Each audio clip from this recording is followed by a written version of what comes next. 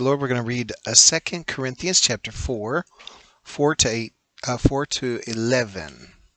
And it says, "In whom the God of this world hath blinded the minds of them which believe not, lest the light of the glorious gospel of Christ, who is the image of God, should shine unto them.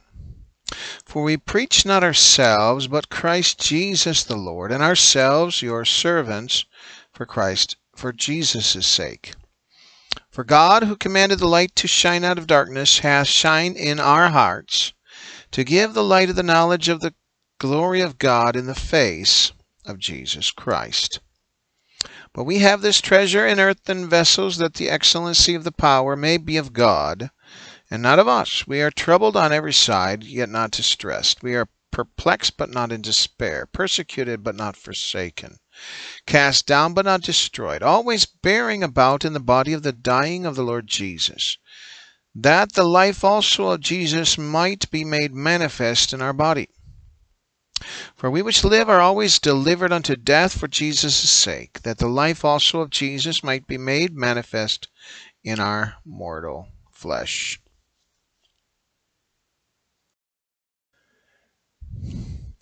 We're going to read verse number 4 again. It says, "In whom the God of this world hath blinded the minds of them which believe not, lest the light of the glorious gospel of Christ, who is the image of God, should shine unto them." The Apostle Paul had stated that the God of this world is out for that purpose, to blind the minds of people so they cannot believe and they stay lost or without hope in this world. In fact, it states clearly that this blindness is part of them first, so that when the light of the glorious gospel of Christ comes unto them by means of a minister of the truth, they believe not because they cannot see the light. Though people are in darkness at the time of the reception of the gospel of Christ, it does shine. But if they believe not, it is because of that shining light didn't get into their heart. Something was wrong. They didn't allow it to shine in their heart. They were still blinded. And so, according to the Apostle Paul, the power of Satan is his power tries to stop the light of the gospel from shining forth into their heart and soul. And he tries to do so, and it all depends, I think, on the purity and what the heart is really like. So one might say that they sometimes are not receptive. Their hearts are not repentant of the evil deeds that they do, though they try to appear righteous per se, in a sense, unto men, not showing the dastardly deeds that they do. When the light of the gospel shines, it is because every man, no doubt, is in darkness until that touch and that light comes to them. The touch of the Savior, Jesus Christ, must illuminate or shine unto them, but he's really the one that can manifest himself unto them. And so the light of the gospel can shine because it has the power too. But there is a voluntary will in each man, whether or not he wants to believe. So it is the Savior that is in that message who has to shine towards them. So what is so powerful, the true gospel message, is the message of the one who died for us. He is Christ. He's the image of God. In John chapter 14, verse number 21, it says, "He that hath my commandments and keepeth them, he it is that loveth me. And he that loveth me shall be loved of my Father, and I will love him, and will manifest myself to him. So there is a manifestation of Jesus Christ that comes unto the person who, according to Jesus, obeys his commandments. And so, what has been stated by Jesus Christ himself is the one who keeps the commandments of God will be the one that God loves, and soon thereafter the love of God will be shown to the person by a manifestation or a revelation of who Jesus Christ really is. That is God's love towards mankind. For Jesus to reveal himself, it is because of people who wish to know who Jesus Christ really is. And it is because they keep his commands. For the people who wish to delight God, they should get to know what his commands are for today. For there will be a revelation of Jesus Christ himself in doing the commandments of God. One way to show the truth is by looking at the time of the day of Pentecost. The 120 who stayed in the upper room praying for the experience of the Holy Spirit were the ones who were obeying Jesus' commandment of doing so, because he said to stay in Jerusalem until you be endued with power from on high. That's what he said. And 120 stayed. There were others that didn't. I don't know why. But there were 120. When the day of Pentecost came, and they had received the gift of the Holy Ghost, the revelation of who Jesus Christ came to them that day, even to those in the upper room that had a miraculous spiritual experience and then were preached to by Peter, who gave the word of God. Of course, many of them, no doubt, believed that he was the Son of God because he was resurrected from the dead. And according to Thomas, he was his Lord and his God. So some of them did believe totally that he was the Lord, his God. But then the Bible says that in Matthew 28 that there were some that believed, but some still doubted. So even with the resurrection of Jesus Christ, that no doubt would be a wonderful experience to see Jesus Christ in his resurrection.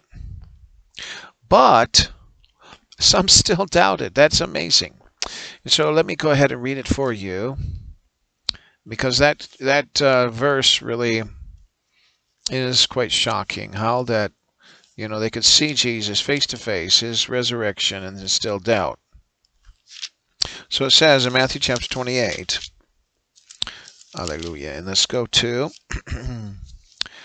verse number 16. It says, Then the 11 disciples went away into Galilee, into a mountain where Jesus had appointed them. And then when they saw him, that's verse number 17, they worshipped him, but some doubted. Now here, who are these people? It says, then the 11 disciples went away into Galilee, into a mountain where Jesus appointed them. 11 disciples. These are the ones that were with him for 3.5 years. And they knew that he was crucified. They knew he died. And seeing him again, no doubt, he was resurrected. He had the nail prints in his hands. He had the feet to show it. How can you doubt? Well, it says, verse number 17, and when they saw him, they worshipped him, but some doubted. Well, is that talking about Thomas? Well, Thomas became a believer. Here it's talking about when they saw him, they doubted. Not before they saw him. According to this, verse number 17 says clearly, when they saw him, they worshipped him, but some doubted. So that was when they saw him. Thomas doubted because he didn't see him. But some doubted when they saw him. Now that's a whole another really doubt. really doubting. And then Jesus said, all power is given unto me in heaven and earth. Go ye therefore and teach all nations, baptizing them in the name of the Father, and of the Son, and the Holy Ghost, teaching them to observe all things whatsoever I have commanded you. And lo, I am with you always, even unto the end of the world. Now, Jesus there didn't just go ahead and rebuke them, but he just presented himself to them. Now, later on, of course, they came into the upper room, so they were ready to receive the Holy Spirit. They did what God commanded them to do by staying in Jerusalem, and then they were in the upper room, and they were there receiving on the day of Pentecost the Spirit of God. And so, when that happened, of course, Peter began to preach who Jesus really was. So we look at that, and we know that there will be a revelation of Jesus Christ, because Jesus had just said, what I just read, he that hath my commandments and keepeth them, he it is that loveth me, and he that loveth me shall be loved of my Father, and I will love him and will manifest myself to him. So the commandment was to wait in Jerusalem until ye be endowed with power from on high. So I can go ahead and read that scripture also. That is in Acts chapter 1. Acts chapter 1, first chapter, before the day of Pentecost. Hallelujah. So it says, Acts chapter 1, verse number 4, it says, and being assembled together with them, commanded them that they should not depart from Jerusalem. So that is the commandment. Don't depart from Jerusalem, but wait for the promise of the Father. In other words, receive the Holy Spirit before you go anywhere. Which saith ye have heard of me. For John truly baptized with water, but ye shall be baptized with the Holy Ghost not many days hence. So here, this is a commandment, that they not depart from Jerusalem, but wait for the promise of the Father. So they were to receive the Holy Spirit. And then it says in verse number 8, but ye shall receive power after that the Holy Ghost is come upon you. Ye shall be witnesses unto me in both in Jerusalem and in all Judea and in Samaria and unto the uttermost part of the earth.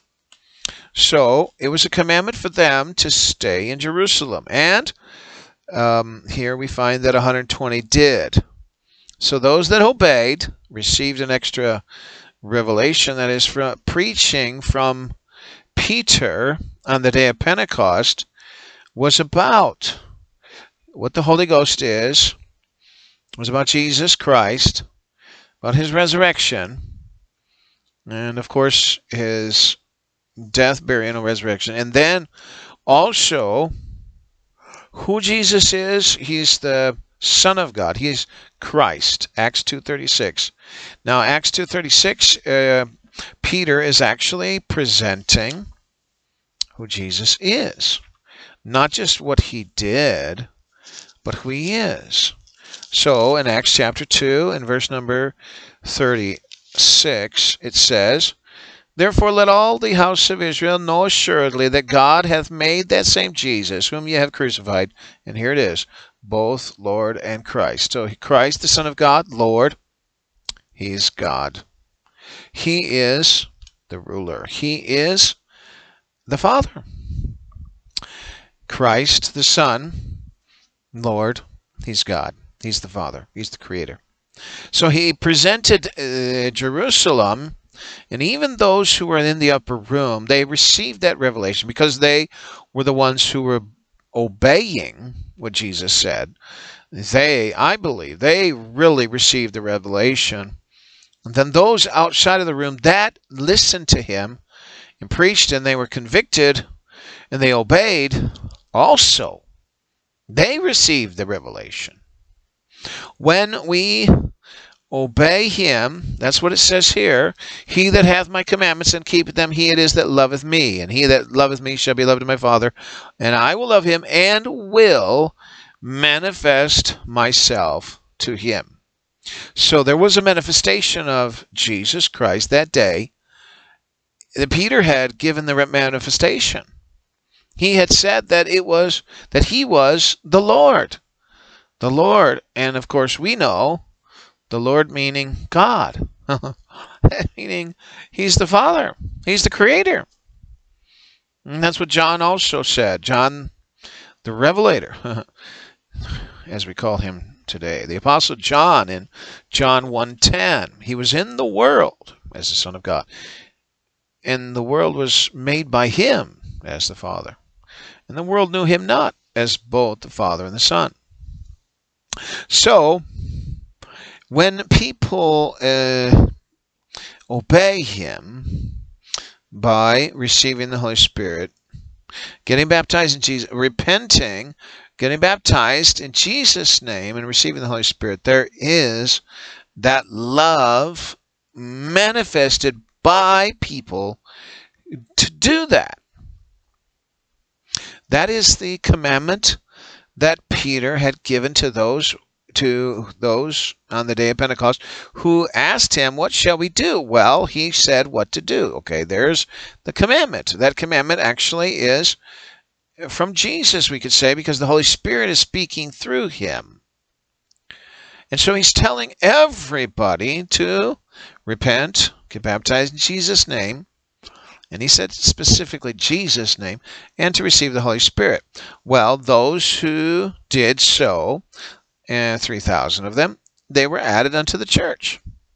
Amen. So I believe that the ones in the upper room that yet did not believe, yet did not have all of the belief per se, because the Matthew 28 says some worshipped and others doubted of the 11. And so all that doubt was removed, and they were strongly holding to what they believed, and then they received the revelation because of their obedience. They received the revelation of that Jesus Christ is the Lord, and he is Christ. He's God. He's the Father. He is the Son of God. He's Christ. He's the Messiah. And so they really did receive it. And then those on the outside of the room, on the street, they also received a blessing because they obeyed, and then the revelation came to them. So if we obey and then follow that concept, hallelujah, and seek and continue in that, God can give the revelation to people, but yet he is the one who will manifest himself. So he is the one who looks at the heart. And so it was also in John 14 how let's go ahead and read it. John chapter 14. John chapter 14 says, okay, so here it says,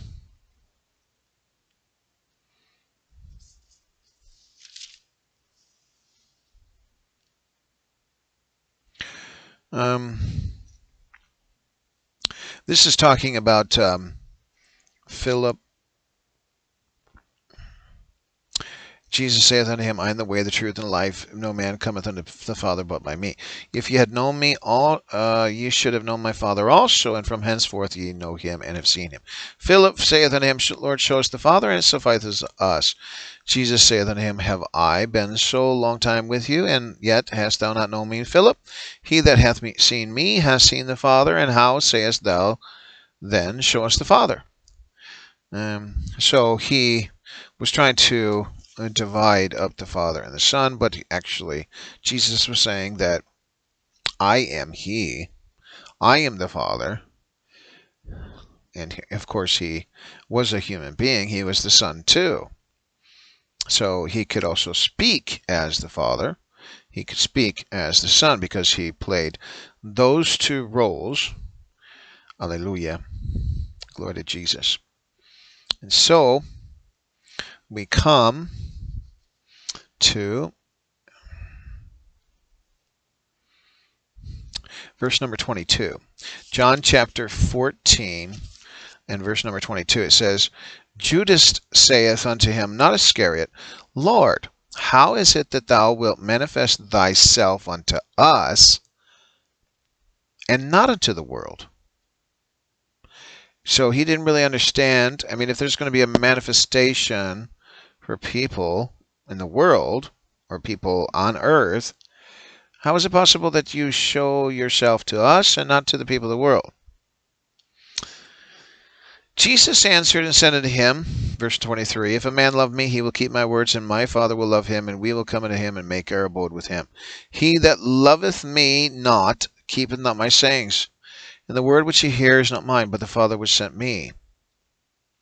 These things have I spoken unto you, being yet present with you. Verse 26, But the Comforter, which is the Holy Ghost, whom the Father will send in my name, he shall teach you all things, and bring all things to your remembrance, whatsoever I said unto you. Peace I leave with you, my peace I give unto you, not as the world giveth, give I unto you. Let not your heart be troubled, neither yet let it be afraid.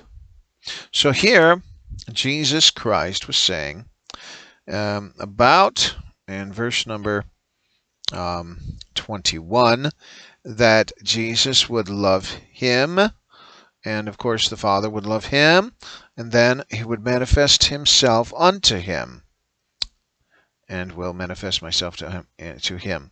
So, and then verse number 24 talks about, He that loveth me not keepeth not my sayings. Well, Acts 2, Peter was preaching. He told them exactly what to do. And those that believed, those that obeyed, they could receive a revelation as well. And then he talks about here in verse number 26, But the Comforter, which is the Holy Ghost, whom the Father will send in my name, he shall teach you all things. So the Comforter is that which one can receive, especially if one is obedient to what Jesus had said. Jesus had told them to wait in Jerusalem until they had been endued with power from on high. But he still says today, the commandment is, receive the Holy Spirit. His people, he wants them to repent, to be baptized in Jesus' name, receive the Holy Spirit. That is the commandment. And so, those who would obey would receive not only that, but the revelation of who Jesus Christ really is. Amen.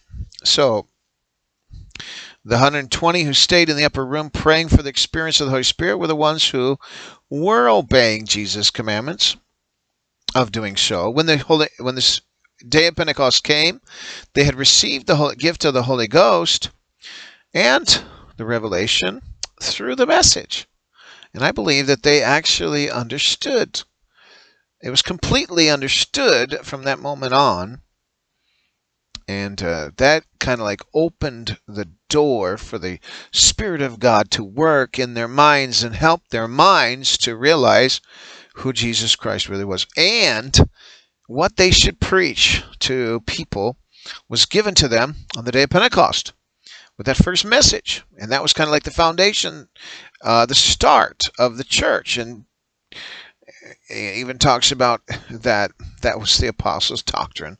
And then 3,000 were added to the church. So that means that they really did what they needed to do because they were added to the church. That's what it says, Acts chapter 2.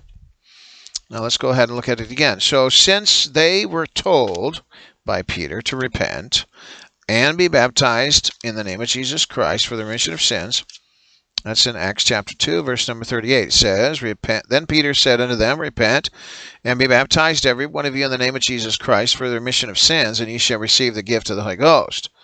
Okay, so that is what they were to do. And so then, verse 41 says, Then they that gladly received his word, that is, they repented, they were baptized in Jesus' name, they were filled with the Holy Ghost.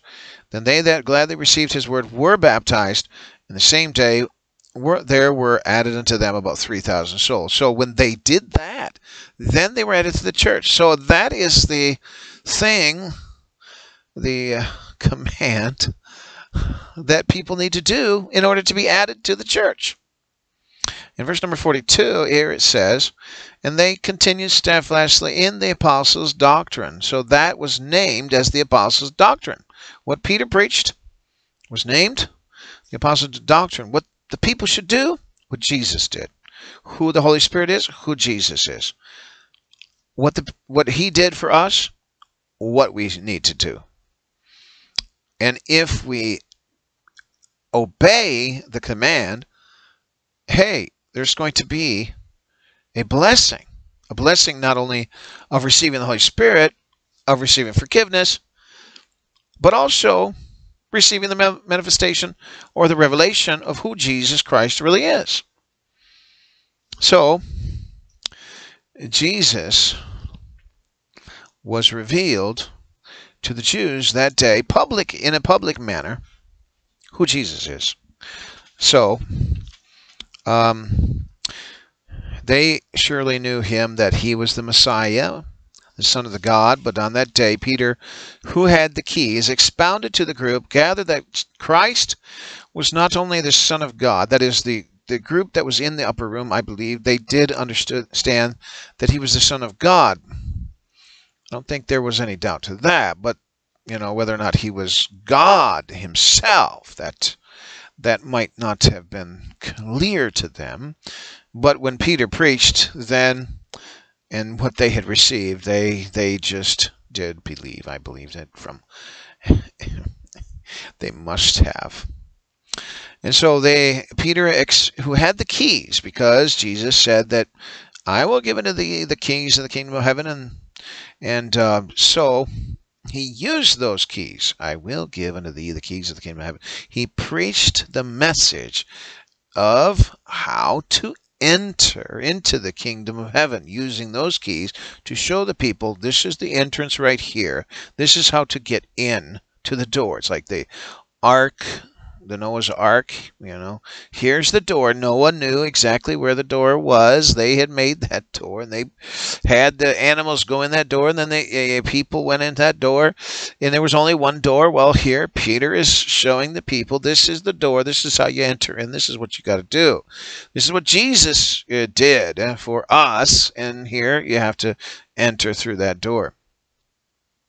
So he expounded to the group gathered that Christ was not just the Son of God, but he was also Lord. That is, he was the Father. Therefore, those who listened to the commandments of Jesus Christ obeyed them by staying and praying in Jerusalem. There with the others not only received the Holy Spirit, but they also received the manifestation of his presence in them, which was the Holy Ghost, and also the revelation of who Jesus Christ was and is. Therefore, it follows that Jesus said that the ones that kept his commandments had Jesus revealed to them, not only in the way of receiving the Holy Spirit, that's the presence of God inside of us, but also receiving the announcement that Jesus Christ is both Lord and Christ. John 1:5 says, and the light shineth in darkness, and the darkness comprehended it not. So it depends on the heart. The heart was ready, the light shined forth. John chapter 3, 19-21. This is the condemnation, that light is come into the world. Men love darkness rather than light, because their deeds were evil. For every one that doeth evil hateth the light, neither cometh to the light, lest his deeds should be reproved. But he that doeth truth cometh to the light, that his deeds may be manifest, that they are wrought in God. So that is important. Therefore, the ones who were there, the 120, came to the light because they were doing the truth. But those who did not like the light were not there. They wouldn't come. Those in the street who had heard the truth came to the light by repenting. At least 3,000 of them, being baptized and receiving the Holy Ghost too. They received the manifestation of, or the revelation of who Jesus Christ really was and is. They began their belief in Jesus. In 1 Corinthians chapter 15, 57 to 58, it says, "But thanks be to God, which giveth us the victory through our Lord Jesus Christ. Therefore, my beloved brethren, be ye steadfast, unmovable, always abounding in the work of the Lord, for as much as you know that your labor is not in vain in the Lord." I would say then that the victory is given to his people through the Lord Jesus Christ. And doing his work is what needs to be done, for it is not in vain. It is not useless work. It is the work of the truth, and it is the work that has eternal benefits. But those who rejected or did not listen with belief at what was stated, the gospel was hidden from their viewpoint. Yet the Apostle Paul mentions to the Corinthians that the glorious gospel of Christ, who is the image of God, should shine. What image do those who do not believe receive? Well, they really are still in darkness. According to the Apostle Paul, have not received the light of the glorious God, the gospel of Christ shining in them, because they were still blinded. Therefore, the only other logical conclusion is they can't be Christ. In Romans, we learn, whoever does not have the Spirit of Christ, he is none of his. And so, the enemy, Satan, tries to keep people from the power of the light of the glorious gospel of Christ. So they can remain under the blindness and not being changed by the shining light of the glorious gospel of Christ.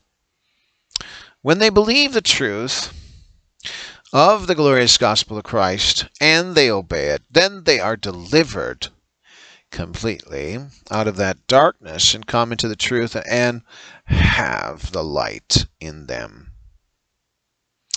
So, the light can come to a person, but it comes by believing. It's kind of like a step. One has to believe and then repent, believe that what that person is saying is true, and that I do need to repent, and then get baptized and believing who Jesus really is, and then receiving the Holy Spirit. There is a revelation that comes. There is a beauty of the Spirit of God, receiving that beautiful Holy Spirit. The Apostle Paul mentioned it is the glorious gospel of Christ. It is not our gospel. It is his gospel. He paid for it with his own blood. Verse 5 says, "For we preach not ourselves, but Christ Jesus the Lord, and ourselves your servants for Jesus' sake." So, in other words, he was saying that they preached Jesus, not really themselves.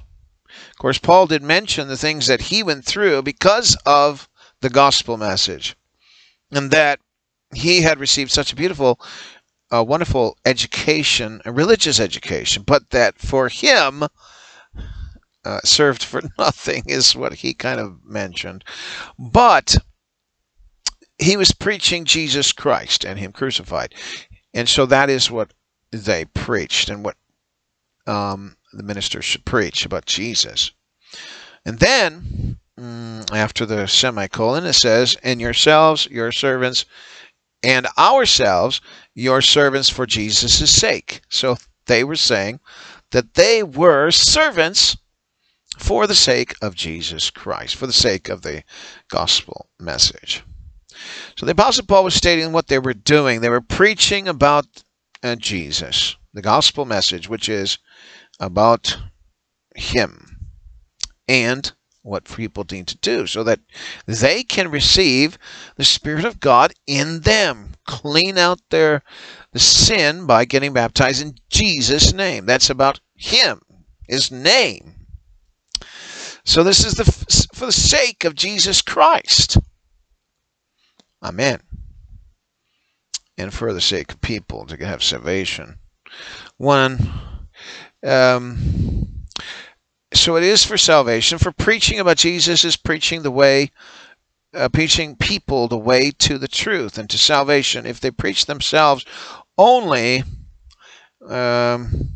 without Jesus in it, well, how can you get the message of the gospel that way? We have to have Jesus in it. Surely one can testify of what God has done for a person. Hey, Jesus said that ye are witnesses unto me. And then different places. And so it is wonderful to hear about what Jesus does for people when they come to this light of the gospel. There are certain people that have been in serious dilemmas, really dragged down, but even those who just kind of like on the day of Pentecost, who were not, the whole multitude was probably not on drugs or alcoholics or nothing, none of that. They were religious people. And so they probably were just a religious group of people. But yet even they, the testimony about them coming to God was also a very intriguing. In fact, that's the first group of people that came into the church was those who were religious. Well, maybe the second, because the first 120, some of them may not have been quote-unquote religious when Jesus had met them, like the tax collector. Matthew may not have been totally religious, and etc. But we can say that that experience of those who, even if they are religious people and come to this faith, that's a testimony. And those who are deep into drugs or alcohol or other things coming to Jesus, that's a testimony too. So there's both sides. And even though that, in Acts it doesn't talk about people that were drug addicts and all of this stuff and coming into the, we have that stuff today in America, especially in America. But even religious people, they can come in to the truth, but they have to listen, have that gospel shine into their hearts. They have to be able to believe what it says, what that gospel is, and who and then obey it and find out who Jesus is. And so they were not preaching themselves, but they were preaching about Jesus Christ the Lord. And they could, no doubt, Paul had done it many times.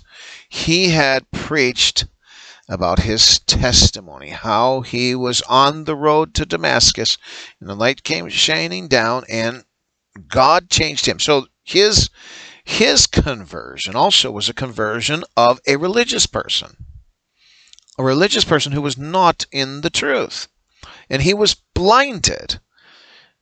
Paul had just said, and we just read, we can say, Paul just told us through this particular verse here, in whom the God of this world hath blinded the minds of them which believe not, lest the light of the glorious gospel of Christ, who is the image of God, should shine unto them. So he had been blinded by the enemy about the way of truth, about Jesus Christ, until that light shined to him. Jesus Christ came to him personally.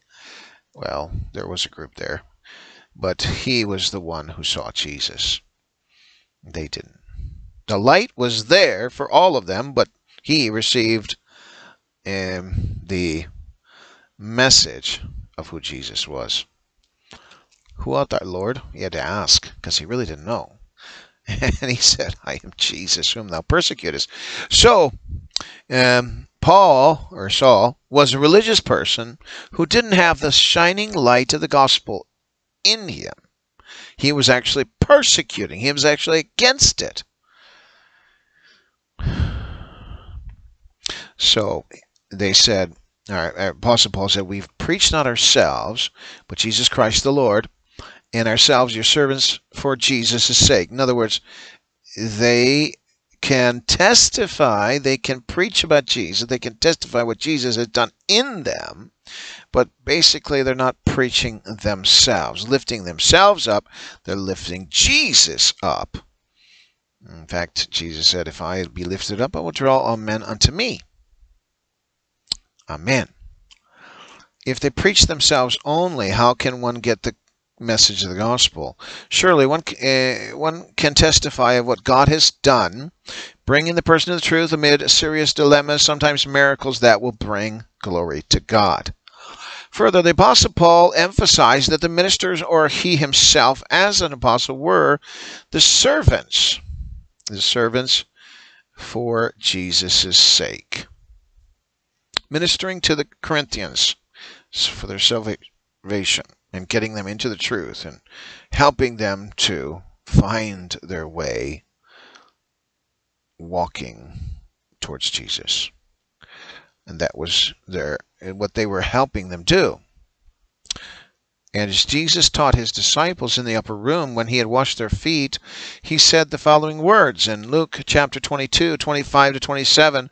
And he said unto them, the kings of the Gentiles exercise lordship over them, and they that exercise Lord authority upon them are called benefactors.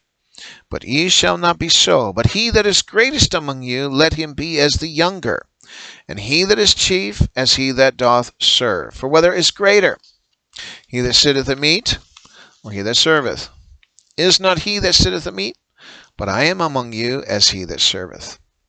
Thus the teaching here from the Lord regarding one who is the greatest is the fact that the greatest among them are those who serve. Jesus was serving them by washing their feet. The teaching was not in regards, well, Jesus did not, he doesn't say anything about who actually brought the meal, the food. We expect, or we think, maybe the disciples were the ones who did that. But the role of the servant was to wash the feet. And so Jesus took that role of the servant and washed his own disciples' feet that day. Of course, he didn't do it before that. He had gone many places, and maybe, as custom was, the servants came to wash their feet. But Jesus didn't do it then. But he did do it in this particular day, and that shocked Peter. Lord, what are you doing? No, don't do that. But Jesus was giving an example that he was their servant. So the reason the servants were the ones who washed the feet of those who entered the room. It must have been that no one had washed the disciples' feet, but Jesus went ahead, and he did so.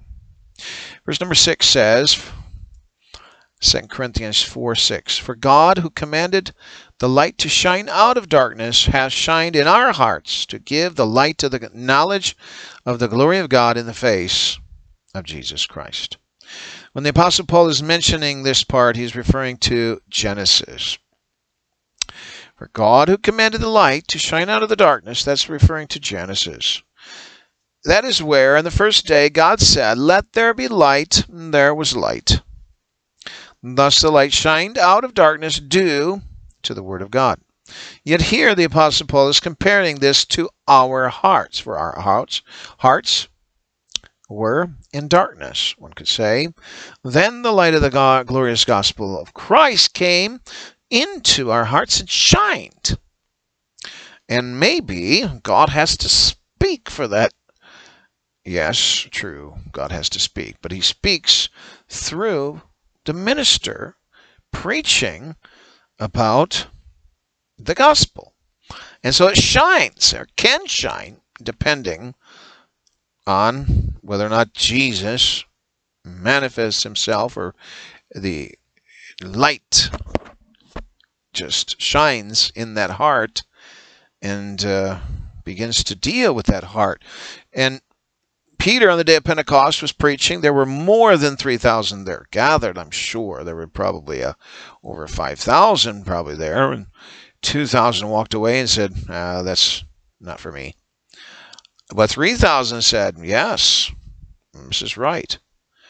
And so there were people who still maintained their darkness of their heart, but others decided, no, this is right. And they came in. So the Apostle Paul is comparing this to our hearts. For our hearts were in darkness, then the light of the gospel of Christ began to shine, giving us that light which we needed to actually see who Jesus is and the true gospel message. Without that certain light, one is blind to who Jesus really is and the true message of the gospel. They cannot understand why this and that of the message if that darkness is still there. They may then accept something that is not the truth and not the true message of the gospel. It truly depends on one's heart and opening up one's heart and having that true message of the gospel penetrate and shine and obey it. Verse number 7 says, "But we have this treasure in earthen vessels, that the excellency of the power may be of God and not of us." Within our vessels, that is our bodies, there is the treasure. Of course, we have the Spirit of God. That is the biggest treasure. And that the gospel message, the idea who Jesus is, and there may be much more treasure within us that we don't know at this point, all of what is in there. For God provides us to things that we receive of His Spirit, but also of His Word, and revelations, manifestations, things that we come to understand. And so we store up the hidden wisdom of Christ.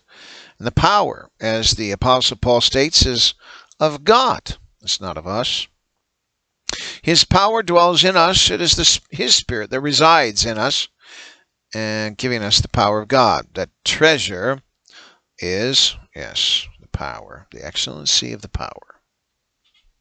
His Spirit dwelling in mankind. One notice in the historical accounts, when the Ark of the Covenant was taken to the camp of the Philistines, God used it to bring judgment upon them. Many of them had died. They figured it out. It was because it was the Ark of the Covenant, but they weren't totally sure. They had to test it to see if it was. But in the end, they did realize that it was. So God was causing a lot of trouble with them because of it. If we compare that to the present-day church, the people who have the Spirit of God, we are carrying that Ark of the Covenant. We are carrying the Spirit of God, the power that even the world, if we are together worshiping Jesus Christ and they come into a church service, they can feel there's something here, something there. That power is there. And so the Holy Ghost is in God's people, and it is different than the world. In verse number 8 it says, "We are troubled on every side, yet not distressed. We are perplexed, but not in despair. Persecuted, but not forsaken. Cast down, but not destroyed. Always bearing about in the body the dying of the Lord Jesus, that the life also of Jesus might be made manifest in our body." The Apostle Paul brings out the fact they had trouble. He mentions it as on every side. In other words, seemed like everywhere they went, trouble awaited them. If they went this way, there was trouble. If they went that way, there was trouble. They were the ministers of the new covenant, and that brought about a spiritual warfare, so that's why the trouble came. And so, it seemed like there were so many that opposed them, but there were some that did receive and were changed. They became believers. They received the message of the gospel. They had that light shine in them, taking their hearts out of that darkness and having it shine deeply within their souls. And that's why we have the Corinthian church. Corinthians. They had met up with opposition on every side, but they were not, as he stated, distressed. Yet not distressed, it says. There were times they were perplexed, that is, baffled, confused. What's going on? What's the deal here? Trying to figure out what would happen next or what the opposition might do to them. Yet at the same time, they were holding on to Jesus, which gave them hope. They were not in despair. Amen. They did have hope in him, and really, that is where hope lies. They felt like they were persecuted. Verse number 9. But they were not forsaken by God, who was with them. Jesus said himself that he would be with us till the end of the world. He would be with us everywhere we go in this world. Of course, when we go out of this world and go back to heaven, there he's going to be with us too. But amen. Hallelujah. So he is with us and giving us comfort because the Holy Spirit has come. And he is the Holy Spirit. He gives us comfort. Amen. When they are persecuted too. So we could say probably even more comfort when we are persecuted. Or, as the Apostle Paul had received stripes or whatever punishment they may have received for Christ's sake. And then it said, he said, as written, as cast down, but not destroyed. They were still in Christ. And even though, the Apostle Paul lost his life, he was still in Christ. He still held on to life itself. So it is stated that they had borne in them the dying of the Lord Jesus, meaning that they would, of course, die to, have that particular, maybe, bearing. It says always bearing about something that was in their body, maybe because of the stripes or what have you. It seemed like they were receiving death threats and etc. while they preached the gospel. And of course, they would also die to their flesh, and he talked about that before. In verse number 11 it says, For we which live are always delivered unto death for Jesus' sake, that the life also of Jesus might be made manifest in our mortal flesh. The apostles and minister had taught this. Amen. They had taught this. That those that are alive in Christ seem to be delivered unto death for the sake of Jesus. That is, those who were ministering like that. One always keeps himself into subjection to the Spirit of God, not to the flesh. When the flesh is no good thing, there is no good thing.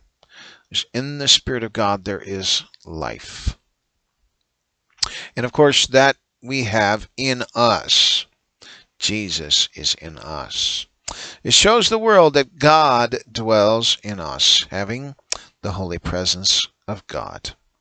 And even though that they were facing death threats here and there, and everywhere they went, fear of losing their lives for the sake of the gospel, such as when he even started preaching in Damascus. When he got to Damascus, he started to preach about who Jesus was. Even then, just at the beginning, he was faced with death. They wanted him dead, but he escaped again and again. But then, in the end, he was killed. He became a martyr. for Jesus Christ. May God bless you today. In the name of Jesus. Amen.